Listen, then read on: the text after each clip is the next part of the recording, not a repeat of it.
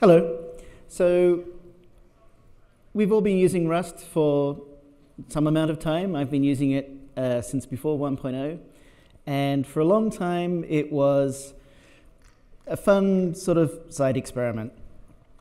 But what if you wanted to make it part of your everyday life? What if you wanted to bring it to work and make it the focus of your working day? So, hello, I'm Jeremy. I've been in the industry for about 30 years, mostly doing system software and at the kernel level, below the kernel, just above the kernel, mostly C, mostly C++, a bit of C++. But basically I've seen everything that can go wrong in a C program, which, as is commonly known, is a lot of things. So when I found Rust, and I'm also a PL kind of enthusiast, and so I've been experimenting with a lot of languages, but when I found Rust, it was the first programming language that genuinely solved a whole class of problems, but also could replace C in every possible role that C currently has. So I was super enthusiastic about it and started using it everywhere. 3 years ago, I joined Facebook. It was the first time I had deliberately joined a large company, and so it was an interesting experience for me to learn how large companies work, how things fit together, how technologies are used in large companies. I found that there was a lot of interest in Rust, but no one really doing anything about it. It was just sort of an ambient enthusiasm. So I thought, why not do something about this? So what does it mean to bring a new programming language to a company like Facebook? It's not really a technical matter. Like introducing a new language, just download the compiler, build something, hooray, we've introduced a new language. It's not a technical matter. It's a lot of social factors to take into account. New languages are intrinsically risky. If you're going to write some code in a new language, you're investing in that language. And if that language doesn't work out for some reason, you've just wasted some time, and worse, you may have wasted some time that turns into tech debt that you have to continuously drags on you for a long period of time. And people are fundamentally interested in getting their job done. There's enthusiasts, and they'll be enthusiastic about anything that they're enthusiastic about. But a lot of people at a job are there to work, and they've got a thing to do, and they have managers and performance bonuses and da-da-da that are all kind of attached to being able to do that thing. And so it's a risk for them to choose Rust. There has to be a good reason for them to do so. And so Rust doesn't have to be just a bit better than something else. It has to be much better at least one specific thing to even be worth their time. And it has to be generally as good as what they're currently using for everything else. So there we go. So what does much better mean? Let's say just random hand-wavy figures. Much better is that it has to be 10 times better at something than any of the incumbent languages. So Rust, what's Rust's 10x advantage in this case? Then the argument I'm going for, that I think holds pretty well, is that Rust detects large classes of serious bugs at compile time, and that detecting bugs at compile time is orders of magnitude cheaper than finding those bugs when the code has gone into production, when it's crashing in a bad way. So that all sounds good. On what grounds could I make that case to the rest of Facebook? So when I joined, I was in the source control team, and the source control team had this problem that they could see a whole bunch of curves going, and they could see at some point that the source control team, primarily the tooling is based around Mercurial, which is written in Python, and they had spent many years very thoroughly tuning that code base. So it was actually doing a reasonably good job, a surprisingly good job, given the scale that it was operating at. But they could see that there was a maximum limit at which Mercurial could accept commits, which was one of the sort of primary concerns. And they could see that the curves were going to hit that rate within a couple of years. So there was going to be a hard ceiling. And one possibility would have been to just try and optimize Mercurial a bit more, rewrite bits of it in other languages, hack around. But there was also a whole bunch of functional things that Mercurial's model wasn't really accommodating.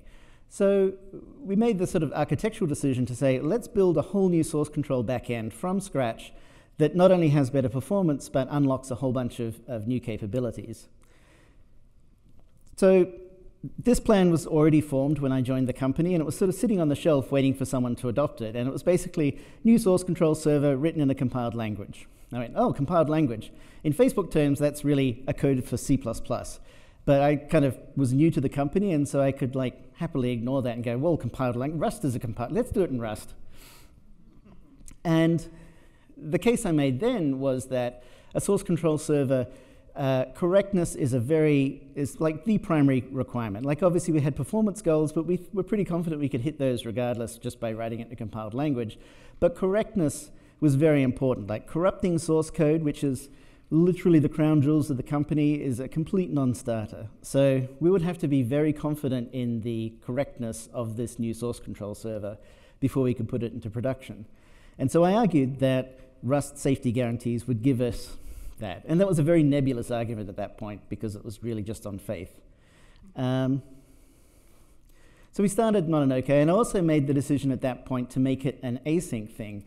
And that was a super early adopter of Tokyo and Rust async because I started the project, I committed the first file for it on the day that Tokyo hit Crates.io. And that was just coincidence. I was going to vendor it from Git, but it hit Crates.io, and so that made it easier to do. But to even get started, I had to do a bit of groundwork. I had to make a few targeted but high-quality integrations into the environment. And I'm going to go into a bit more detail about this, but I had to integrate Rust into the build system, integrate it into the test environment, and work out a way of handling third-party dependencies with Crates.io. So 3 years later, Mononoke is now in production. It's the source of truth of one of our largest, highest throughput repos, and it's been working pretty well.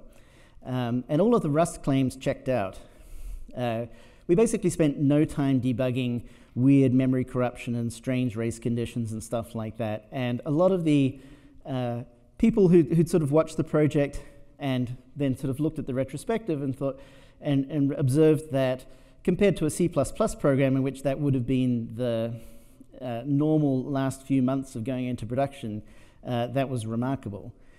There are still core dumps in production, but they're kind of interesting sources. One of them is Stack Overflows.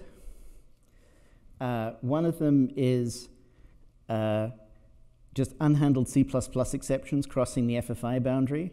And the rest are just buggy C++ code. And there isn't too much of that, to be honest, but the Stack Overflows one was the most interesting from my point of view. And so that was a successful enough project that the rest of the source control team has adopted Rust for all new code development, and they've been incrementally converting a lot of the existing Python code in Mercurial to, well, essentially to a new source control system that's written in Rust. This focus thing is annoying. All right, so what is the environment that I'm talking about here? Like, what does a Facebook code base look like?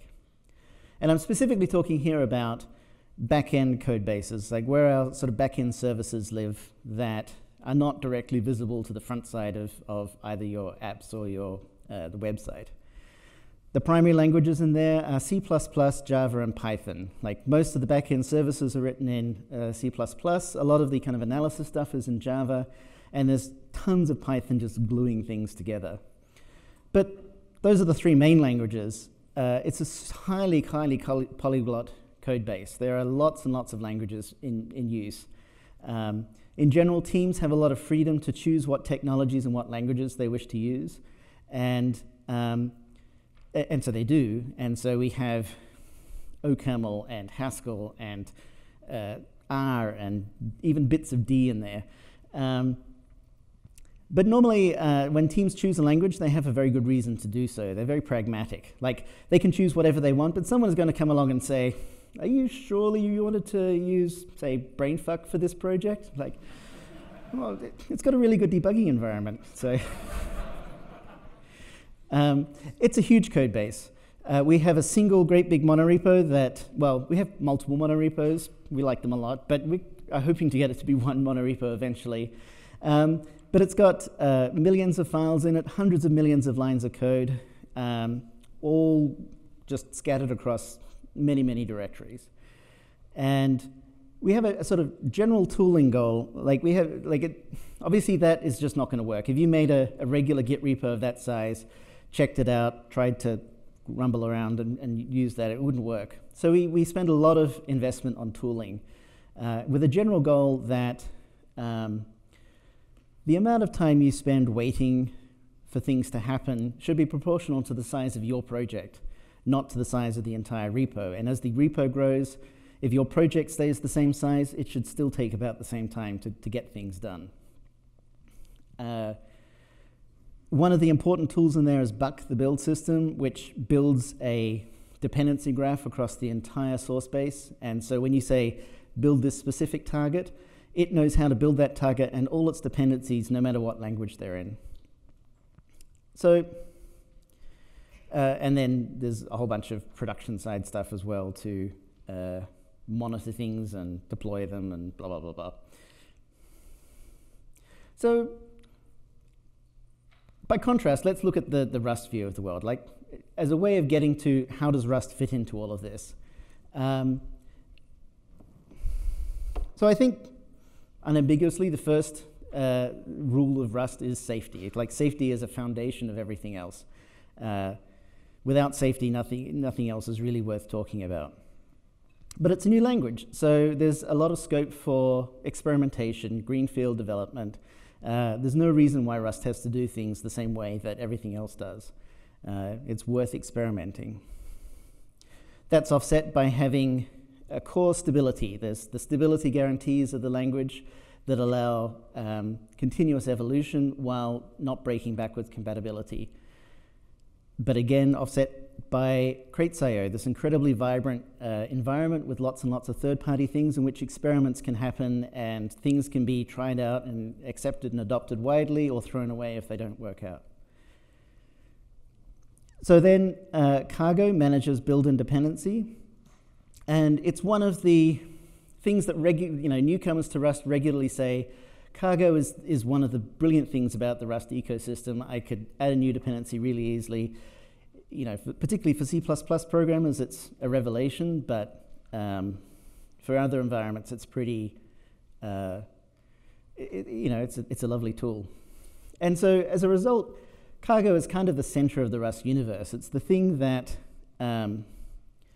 binds the Rust ecosystem together. And in particular, it's the thing that gives you access to Crates.io. So in order to have access to this vibrant third-party code culture, you need Cargo.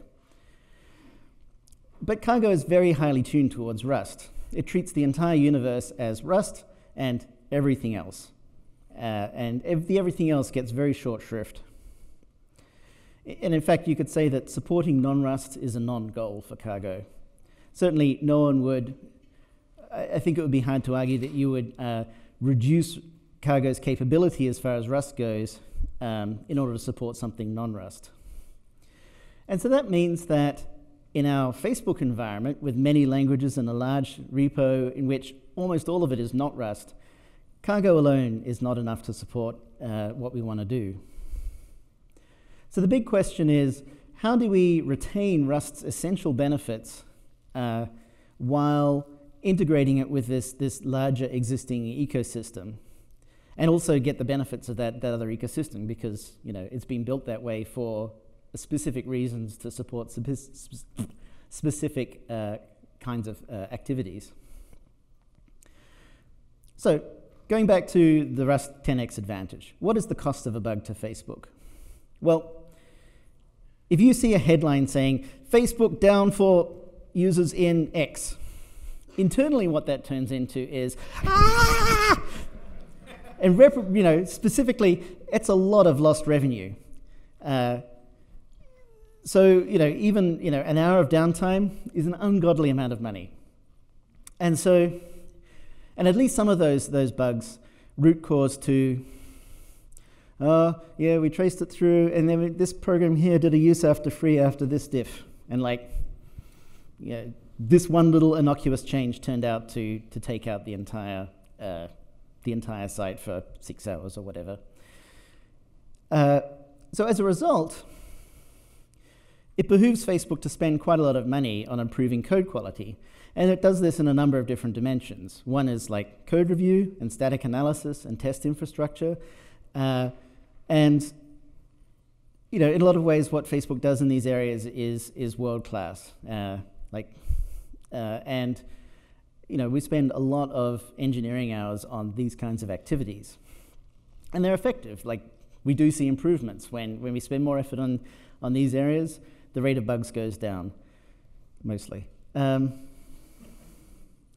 But the trouble with all of these things is that they're kind of afterwards things. So the typical pattern is you write some code, you iterate, it kind of does what you think it should do, pass some local tests, you get it reviewed, you commit that to the repo, it goes into production, done. I'm going to go off and think about the next thing.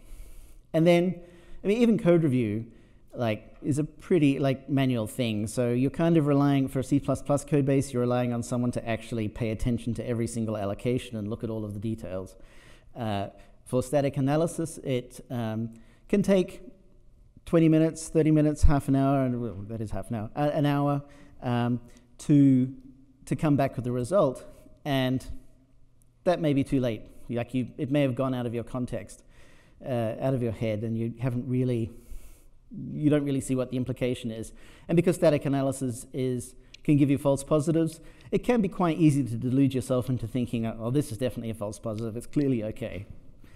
And so what Rust does is by solving a large class of these problems, detecting them at compile time, it's in your inner loop. It's while you're busy working on the code, everything's in your head.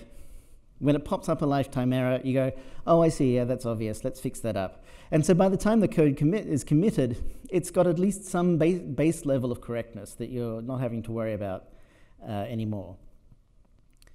And the nice thing about Rust is that the executables themselves operationally look like C++ executables. They're standalone, self-contained executables. So you can take that and you can drop those into a production environment expecting C++, and it more or less works the same way. But we have an open challenge here because the essence of this argument is Rust solves bugs really early. So the key question is, how can you quantify the bugs that didn't happen? How can you quantify,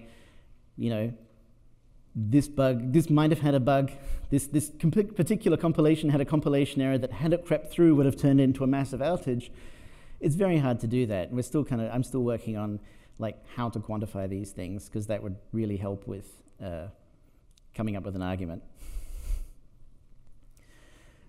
Some of the secondary effects here are that code reviews are higher level. I sort of alluded to this earlier, but when you don't have to worry about fine-grained details of lifetimes and locking and that sort of stuff, a reviewer can just look at the code and say, well, if it compiles, all of that stuff is basically correct. Let's look at the high-level design. Is this actually the right way to fit this code together? Is this actually, the correct design? And, whatever scale you want to look at. But it means that the amount of reviewer attention is much more sort of intellectually engaging, and you get higher quality reviews, which helps a lot. It's in essence, why is this diff like it is, rather than how it works. Though obviously how it works is important, but you don't have to worry about the correctness aspect of that. And there's also a maintenance improvement. One of the biggest risks is not when the code is originally written, because the person who wrote it is thinking deeply about that domain. They have everything in their head. They have all the context. They can probably get that code right, eventually first time, even in C++. But it's when the same engineer comes back 3 months later, 6 months later, to just drop in one little bug fix. Oh, we saw this weird little thing. Let's just drop a fix in here. And without having that complete context in their head, They can say, oh, I'm going to put it in here, not realizing that the thing that they're doing the test on for that little one-liner fix was actually freed 5 lines before. Whereas in Rust, you can just sort of make those code changes and they either compile or they don't. And if they do compile, you have a much higher assurance that at least the fix is not going to be desperately broken. So who is actually using Rust? We've had quite a lot of people adopting Rust within the company as a result of these initial successes. Who are they? Well, surprisingly, it's been the dynamic language users. By far the most active, enthusiastic early adopters of Rust were Python programmers. They basically set themselves up a game of take my favorite Python script and convert it to Rust. And the resulting Rust looks like a Python script that's been converted into Rust. It's not at all idiomatic or pretty or anything like that, but it did compile, and as a result, it probably works because it looks exactly like the Python that also probably worked. And so this was a really great educational opportunity for a large number of engineers, or a relatively large number of engineers, to get familiarity with Rust. And they hear borrow checker and scary lifetime stuff and da-da-da. But really, they got their Python script working. It's not that scary anymore. It's, they probably had to fight with the compiler a bit to get it to compile, but having got it to compile, it worked. Whereas if you do the same thing with the C++, you get something that compiles really easily, and then it crashes. And then you look in the manual, and you look at this, and you look at that, and nothing in Python prepares you for debugging a segmentation violation, and nothing in the C++ specification prepares you for it either. You're suddenly in a completely different domain of expertise required to even get started on debugging that thing. So you just kind of walk away.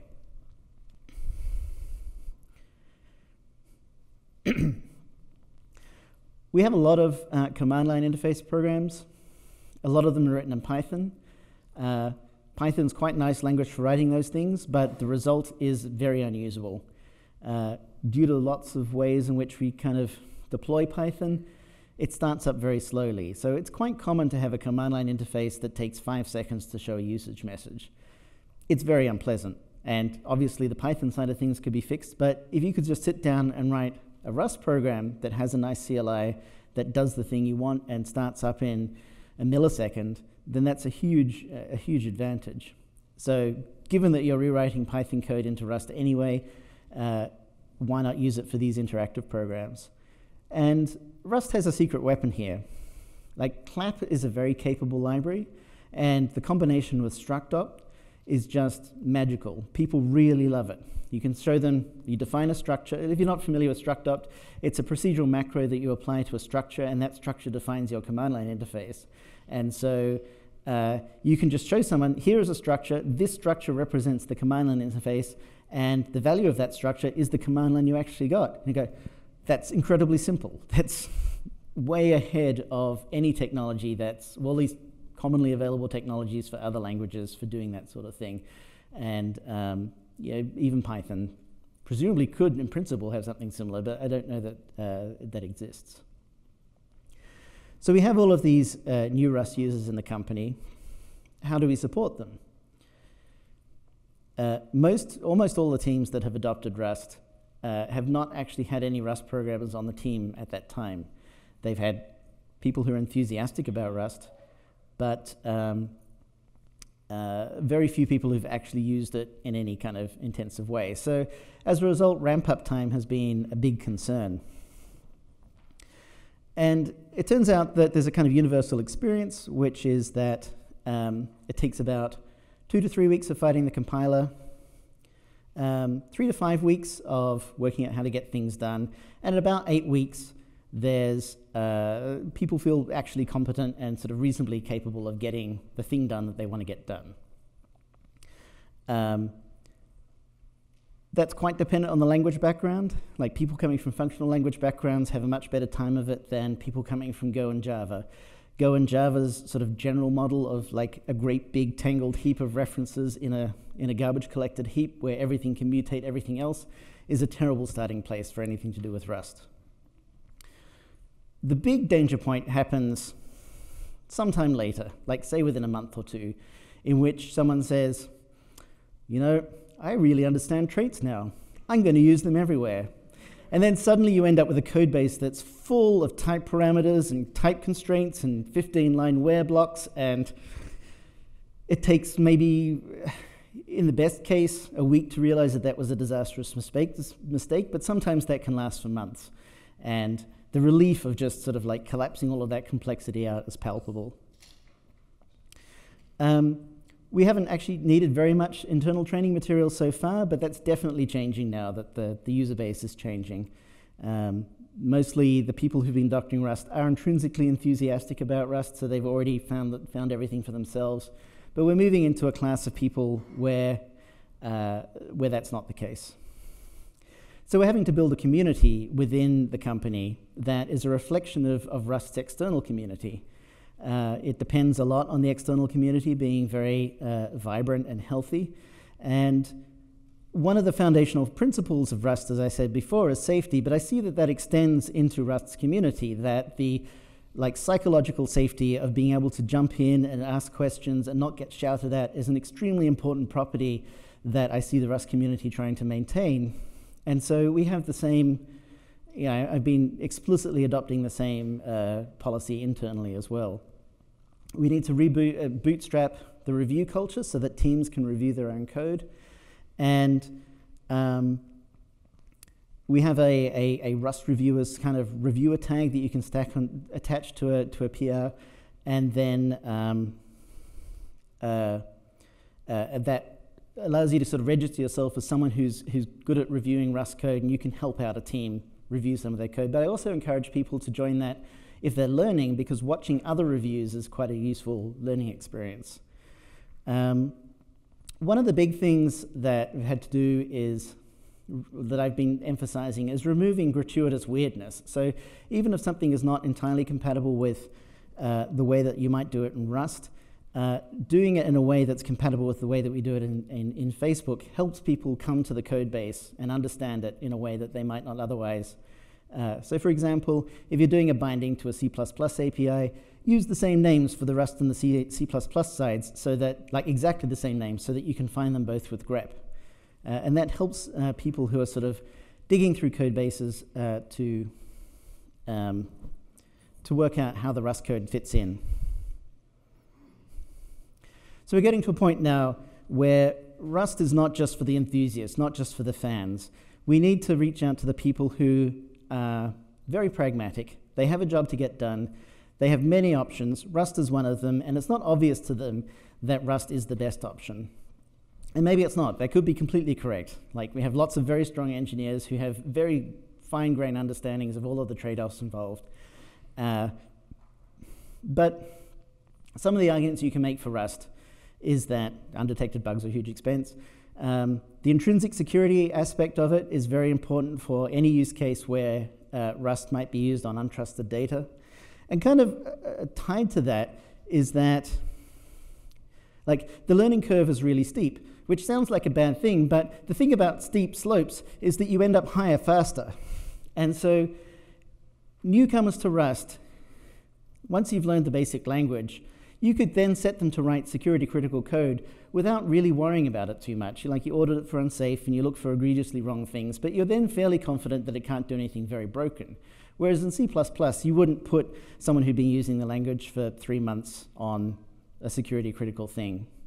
And, there's trade-offs there, but I think it's an important point. And async is really nice. That's still a strong point, I think. And interestingly, every team that has considered using Rust so far, and this won't be true forever, but I think it's true so far, everyone who's considered Rust has ended up using it.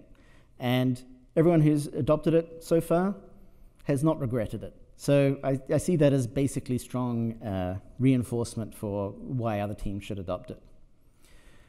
So where are we now? We're in a place where we have a very solid starting point. There's an active community. There's several critical teams working on strategically critical software using Rust. Many of the standard APIs are available, so it's fairly easy to sit down and write new code and just expect it to work within Facebook's infrastructure. And the sort of general development experience feels good.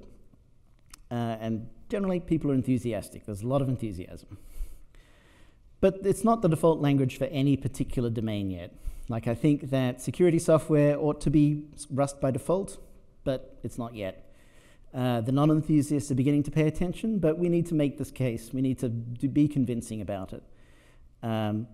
We are making terrible use of RustDoc, and there's a bunch of other parts of the Rust ecosystem that we're not really making good use of, that we need to spend more effort on.